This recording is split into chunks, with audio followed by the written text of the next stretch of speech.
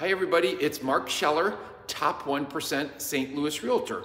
Okay, I'm in a house today in St. Charles, and I am here with my infrared camera.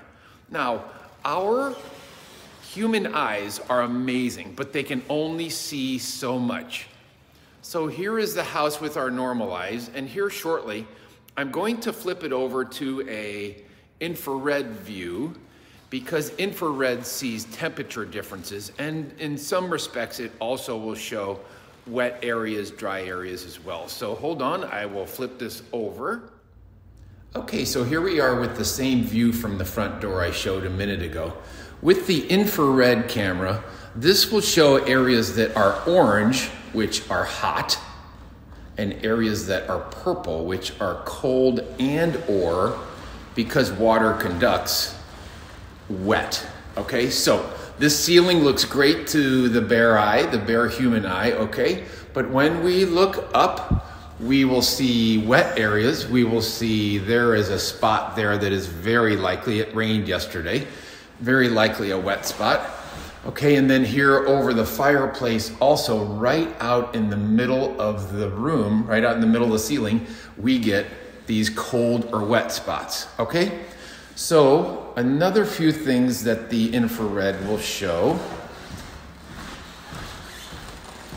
Okay, so up here I look at the front windows, and the front windows are letting some cold air through, but if I can get my finger in here, okay, right here, there's an outlet above it, and there is a very wet, a very cold spot right under the outlet, which looks ominous as if there's water in there.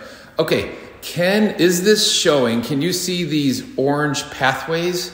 So this is the heat vent that's going all the way, this is the heat duct, it's going all the way to the heat vent there. There's also one there supplying warm air through the floor, okay? And then what they did is they removed a wall here. There's a couple of, I hope that you can see this, there's a couple of floor vents right here, okay? And you can see the heat is being supplied all the way up to the floor vents, but they never reconnected it. When they remodeled this house, they opened it up. These floor vents are done. They're not working at all, okay? In this wall, this is the owner suite or the master bedroom wall. It is very easy to identify with a Flir imaging camera like this where the cold air return is. So see that orange spot there? There's no vents. But when we go around the corner, it becomes very evident. It becomes very evident where those vents are. That look familiar? Okay, so that's pulling warm air back down into the furnace where it is recycling around. Okay, there are a few things downstairs as well that I wanted you to see.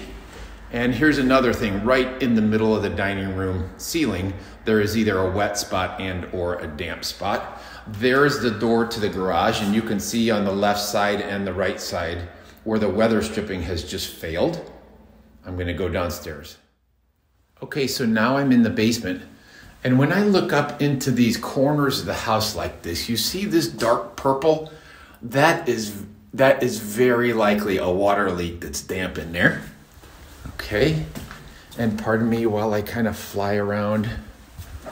Okay, similar thing up in this corner here, where the water is right by the termite damage. And then it's interesting, it's not on right now, but it is interesting to look at the equipment as well. And that is what a water heater looks like in infrared. It's very warm, obviously, okay? And then the furnace, which was just on a few minutes ago, as you can imagine, the furnace gets very hot inside. I think it's showing 108 or something like that, but it typically is hotter when it's on. Okay, that is it for infrared today. Hope this helped. Bye for now, everybody.